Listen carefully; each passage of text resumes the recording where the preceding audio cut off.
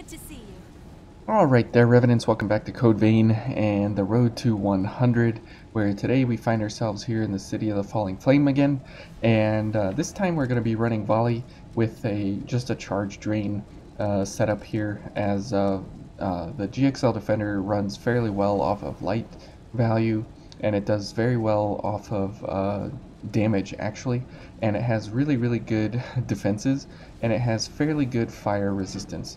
Now we're not going to be completely invincible here, as we have been kind of in the past.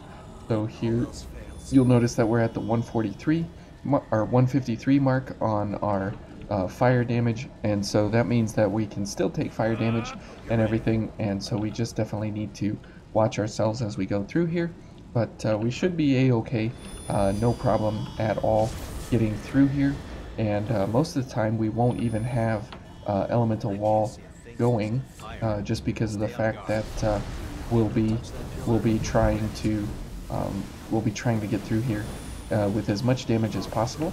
But where that will help us is that we can go for health back on regenerative drain, because we have a regenerating veil, and since we have a Hound's Head, we can get back 10% of our health very quickly and easily, with the possibility, as we've stated in the past several times, with the possibility of abusing the Hound's Head as it moves through the enemy, and at least we're invincible for the walk through the flames here. Okay, and we'll let this guy figure out what he's doing. Ouch. Okay, and we lost some health there. Whoops, and we lost Merciless Reaper as well. Now remember, our weapon is completely useless to us basically, so we have to keep that in mind. But we'll go ahead and get back some health here, so we can get some of our gifts going again, as well as Cleansing Light. So let's go ahead and head on up here, and we'll drop down over here so we get the monkey first. Okay. Oh, monkey, where are you going? There we go. And let's go ahead and get up to a charge drain here so we get health back from the monkeys before we get around the corner here to deal with the big boy. There we go. Okay. And since we have auto tracking with our targeting ability there, we'll go ahead and make sure that we have all the ability there to go around and follow him as he transitions from one place to another. And that's why a Hound's Veil is so good when it's paired with Regenerative Drain, and especially in this kind of an area, it makes for a really good setup overall. But it definitely is a very different way and different strange way to play, because you are constantly going for your Veil to do damage, rather than your weapon or gifts or anything of the sort. So you're literally just trying to go for big damage on your drain attacks, and to get those accelerated and up to full damage as fast and as quickly as possible overall. So let's go for a charge on this guy. Ouch. Now we don't want to be getting infinite restand. Yep, I'm stuck. That was weird. Okay, we'll go for a backstab instead, I guess, because he's just not playing nicely here with us. So we'll... Oh, and the gunner is shooting me through the flames. Very interesting. Let's let him do something there. Let's see if I can hit him from here. I can, and we get a bunch of our health back, and Ichor as well. So we don't have a huge amount of Ichor regeneration overall, but we do have just enough to make sure that we are able to stay up on everything. Okay, now we lose all of our gifts here, so unfortunate that I forgot about that. But playing through the City of the Falling Flame is always a good time, because you can experiment with so many different kinds of builds and setups through here, because of how the enemies do mostly flame damage, except for the regular looking Lost fellas. They do, just physical damage, which is why the the GXL Defender is such a huge benefit to us here, because we have really good flash and crush resistance, as well as having flame resistance pretty high, while at the same time doing ice damage on our Veil, which most everybody in here is weak to. So we have kind of a really good balance across the board here. Okay, so let's go ahead and get a few of these things going. Now, if we want to, we can go for a drain activator here to make sure that we have ample iCore recovery here. Okay, let's see if we can get some backstabs here and get gift extension going and a couple other things before we fight this boy. Oh, there we go. And remember, our pipe doesn't do any damage or anything like that to him, so it's not really any reason that we would go for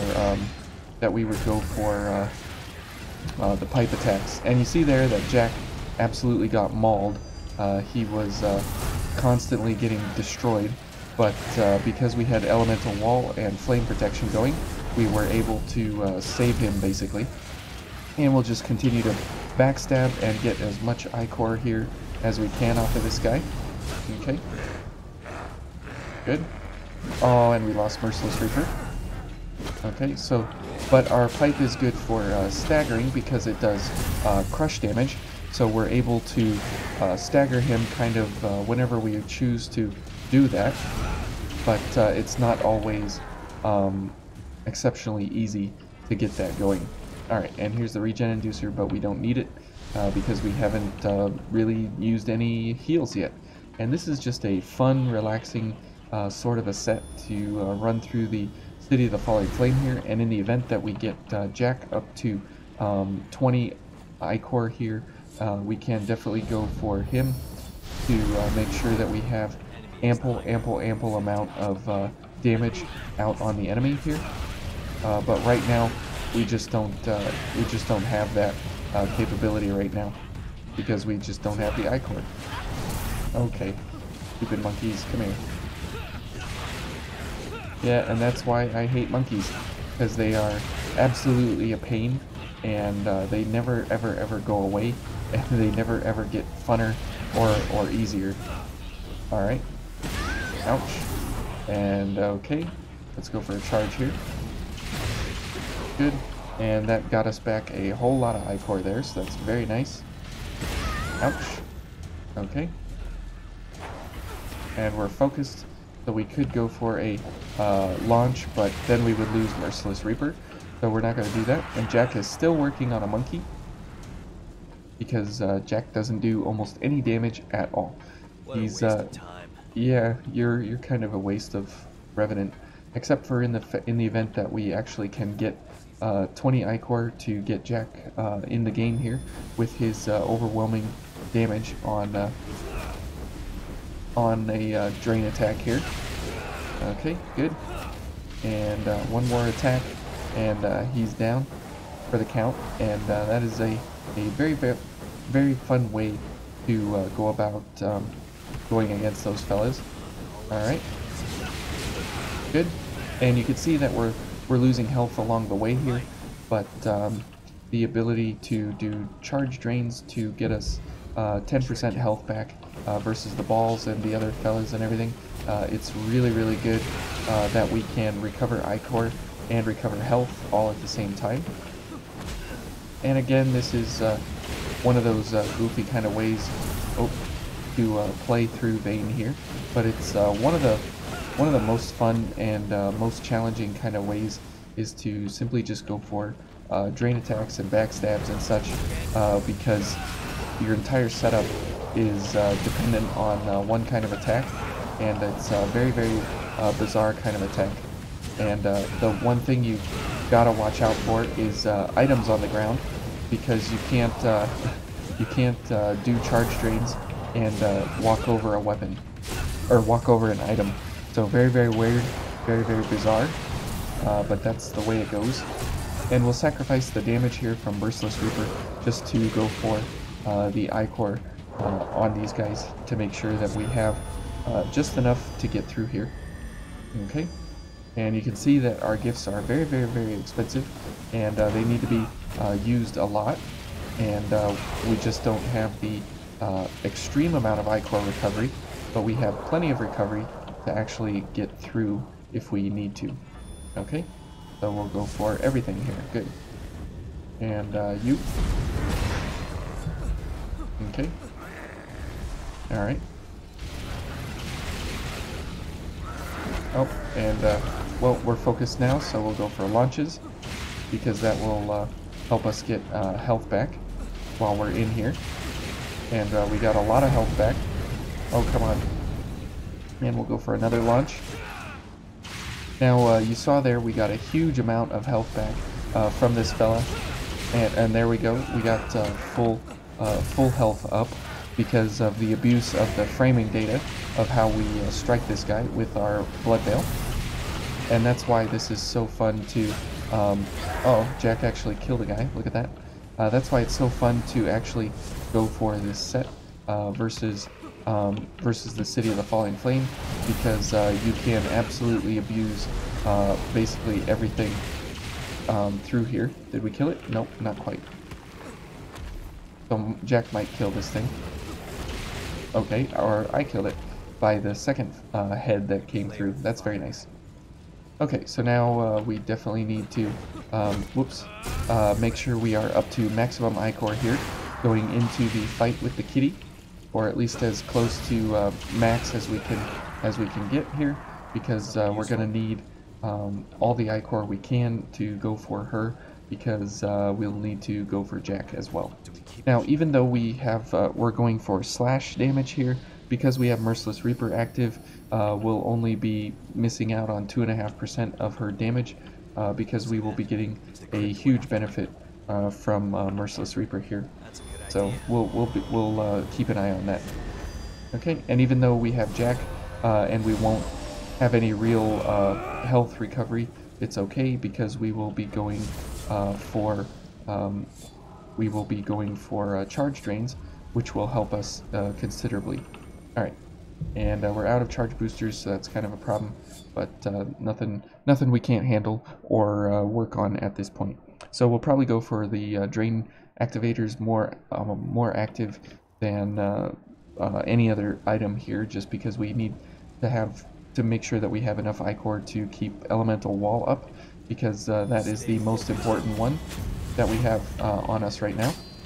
And we will need to oh, come on.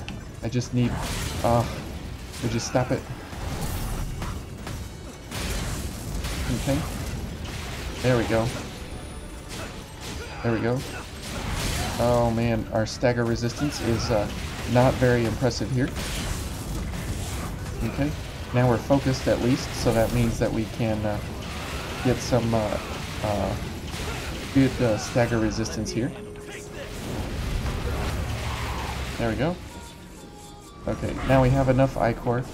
Okay, and she's gonna come in a crazy way there. And let's go for some health there.